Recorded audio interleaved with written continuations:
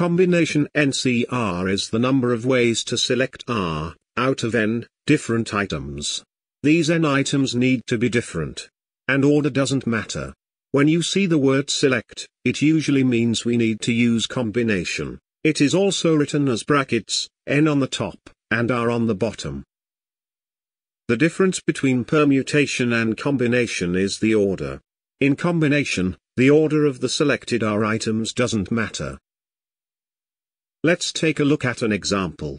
3 students are selected out of 20 students to form a committee. How many possibilities are there? The answer is 20C3. You just need to form a committee. The order of these 3 students doesn't matter. However, if 3 students are selected out of 20 students to form a committee, and one is president, one is vice president, one is secretary, then the order matters, because it is a different possibility if a student holds a different title. So in this case, the answer is 20P3. We know both permutation and combination are to select R, out of n, different items. It's just that in permutation, order matters. And in combination, order doesn't matter. So there must be a relationship between these two. Now let's find out the relationship between 4C3 and 4P3. If we select 3 out of 4 items, there are 4 cases. They are 1 2 3, 1 2 4, 1 3 4, and 2 3 4. That's the result of combination. However, for permutation, because order matters, 1 2 3 will become 1 2 3, 1 3 2, 2 1 3, 2 3 1, 3 1 2, and 3 2 1. That's 3 factorial different arrangements.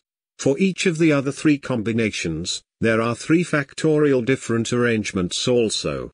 So for each case of 4C3, there are 3 factorial corresponding cases in 4P3. Therefore, 4P3 is 4C3, times 3 factorial. And 4C3 is 4P3, divided by 3 factorial. In general, NCR is NPR divided by R factorial. We know NPR is multiply R numbers down from n. So NCR is a fraction, the numerator is multiply R numbers down from n, and the denominator is multiply R numbers up from 1. NCR is a fraction. The numerator is multiply R numbers down from n.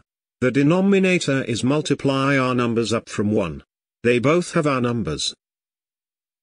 4C3 is 4 times 3 times 2, divided by 1 times 2 times 3.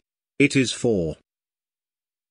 8C4 is 8 times 7 times 6 times 5, divided by 1 times 2 times 3 times 4.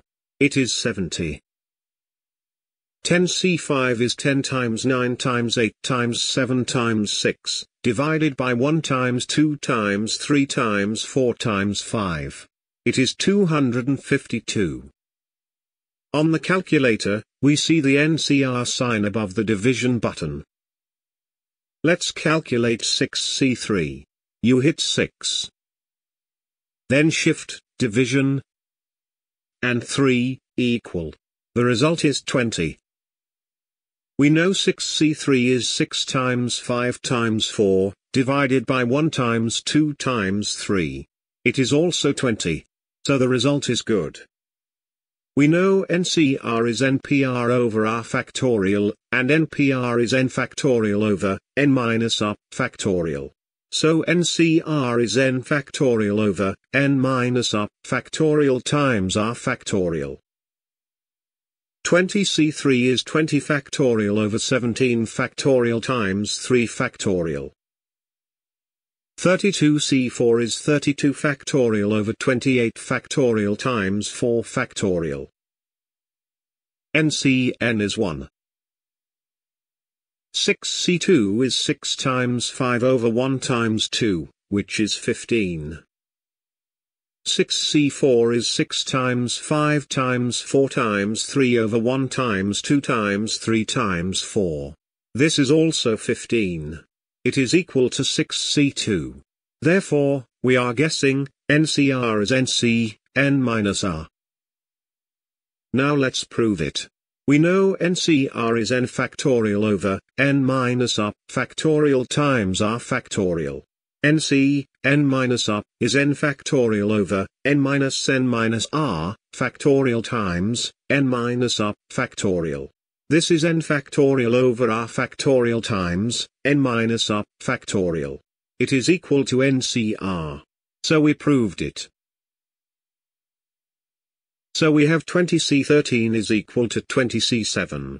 32C20 is equal to 32C12. It means, selecting r items is equivalent to selecting n minus r items. In this class, we learned combination NCR is the number of ways to select r out of n different items. Order doesn't matter.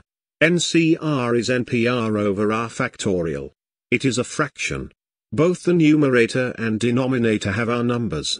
The numerator is multiply r numbers down from n. The denominator is multiply r numbers up from 1. NCR is n factorial over n minus r factorial times r factorial. NCR is equal to NC, n minus r. NC n is 1.